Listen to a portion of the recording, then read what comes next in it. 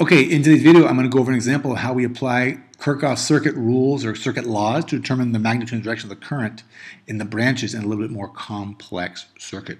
In a previous video, I made kind of an introduction explanation video of what Kirchhoff's rules are, how we apply them, some things we need to be aware of when we are applying them.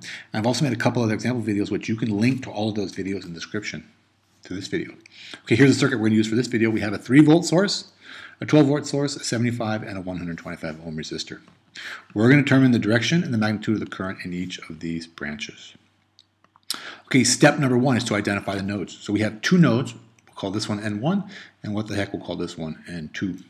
That's step 1. Step 2 is to identify the current and the direction of the current in each of the 3 branches. In this circuit, we have 3 branches. We'll say that I1 flows in this direction through this branch in the clockwise direction. I2, the current through that branch, will designate I2, flows from N1 to N2, and the other current is I3 and also flows clockwise around that branch. Okay, now I want to point out that the direction of the currents that I chose for each of those branches is completely arbitrary. It doesn't matter what direction you choose. When we calculate the currents, it'll all work out in the math. When we calculate the currents, if we get a positive answer, then you'll know you chose the correct direction for the current. When you calculate the current, if you get a negative answer, then you'll know you chose the wrong direction for the current. The current's actually flowing the other direction. You'll see that in this video. Okay, that's step 1. Step 2. Step 3, so we can apply the voltage rule, is we have to determine in which direction we're going to go around each of the loops when we apply the voltage rule and sum up the voltage drops and voltage gain. And I'm just going to say we're going to go around this loop like this.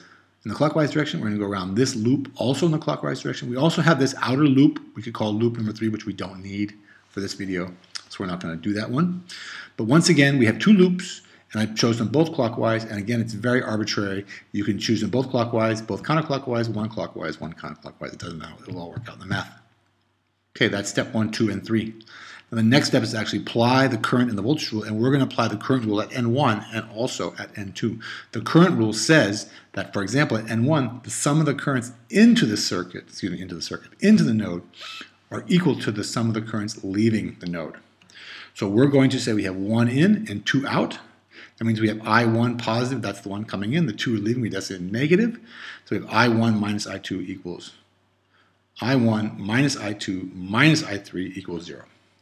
Now I can solve this equation, get rid of the negative signs, and I can say that I1 equals I2 plus 3. The sum of the currents in, there's only 1, equals the sum of the currents out of the node. We'll do the same thing in I2. We have 2 currents in, I2 and 3, and I1 comes out. So we have plus I2 plus I3 minus I1. Solve again for I1, and you'll notice we get I1 equals I2 plus I3. You'll notice that all 4 of these equations, or really this equation and this equation, are the same equation. We only need one. We only use the equations when we have a different equation in each node. So the same equation, we're just going to use this one equation for our current rule. Now, we're going to go around and sum up the voltage drops and the voltage gains, apply the voltage rule for each of the loops. That's loop 1 and loop 2. We're going to do that with the assistance of Ohm's law. This is where Kirchhoff and Ohm work together.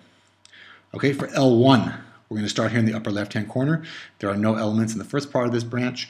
When we come down through this branch, we encounter this first resistor, 75 ohm resistor. And you'll notice when we go clockwise around this loop, we're going with the current.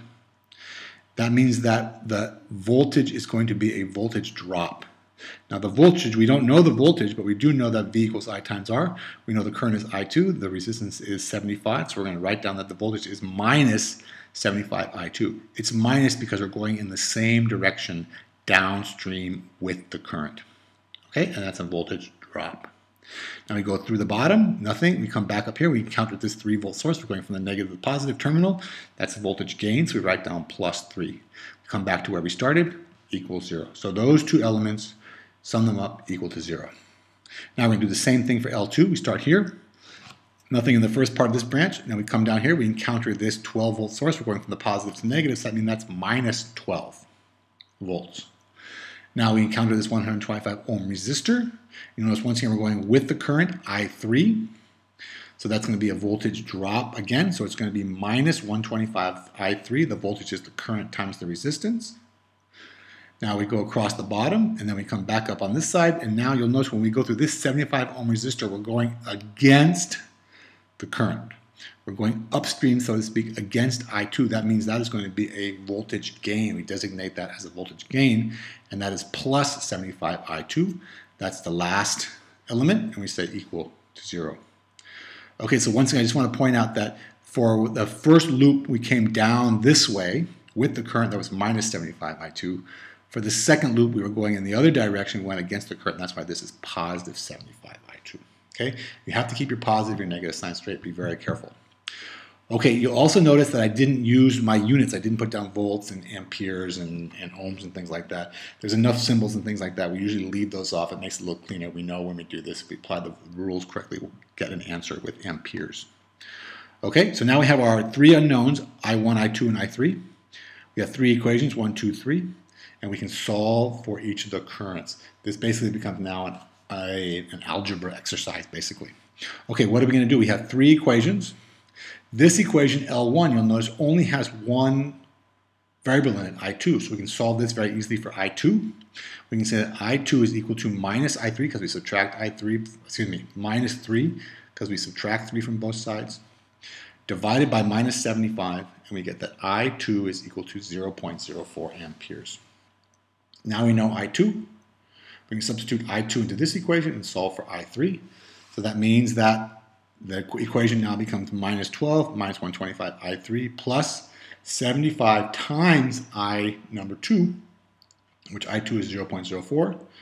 And then we get that minus 12 minus 125 I3 plus 3 because 75 times 0.04 is 3. Now we can solve for I3. Move our constant to the other side. We get 12 minus 3. Add 12 and subtract 3 from both sides, divided by minus 125. We get that I3 is equal to minus 0.072. The magnitude of the current is 0.072. This negative sign tells us that for I3, we chose the wrong direction. That's what this negative sign. It doesn't mean the current is negative. It doesn't mean that the current is less than 0, obviously. It just means we chose the wrong direction, so I'm going to take those two arrows out and replace them with the arrows pointing in the correct direction, and that is the direction that I3 actually flows in this circuit. Okay, like I said, don't forget your negative signs. Okay, now we know 2 and 3. Now we can solve for 1. We get that I1 is equal to 0.04 minus, don't forget your negative sign, 0.072, and I1 is equal to 0.032 amperes. And that means that we have a negative sign here also again. And once again, negative means we chose the wrong direction for the current, so I'm just going to change the direction of the current for I1 also. And there you go. That's the directions and the magnitude of the current. I1 is 0.032 amperes and flows in the counterclockwise direction. I2 is 0.04 amperes and flows from N1 to N2. I3 is 0.072 amperes and flows also in this counterclockwise direction. Okay, there you go. I think that's pretty straightforward. It's a little bit of physics with summing up the laws, but then I think it becomes even a little bit more math and algebra, making sure you don't forget your negatives and your positive signs and how you do all that. Okay, so follow those steps. Thank you very much for watching. I hope you found that video helpful. If you did, please do all of the following 3 things. Give me a thumbs up for this video. Leave me a nice positive comment in the comment section below. Subscribe to my channel. Get all my excellent physics, chemistry, and math videos. Thank you very much for watching. We will see you in the next video.